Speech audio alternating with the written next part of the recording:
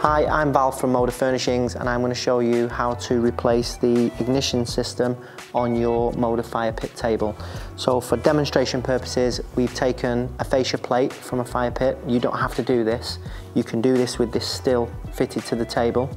So you take off the front ignition cap, simply place it to the side. You remove the AAA battery with the positive end facing outwards. And then this plastic cap here is the one that is holding the ignition box on. You just unscrew the cap, take the ignition box out, place the new ignition unit through the same hole, return the retaining screw, hand tight, make sure it's not moving around. Replace your AAA battery, positive end facing outwards, and then return the front screw cap.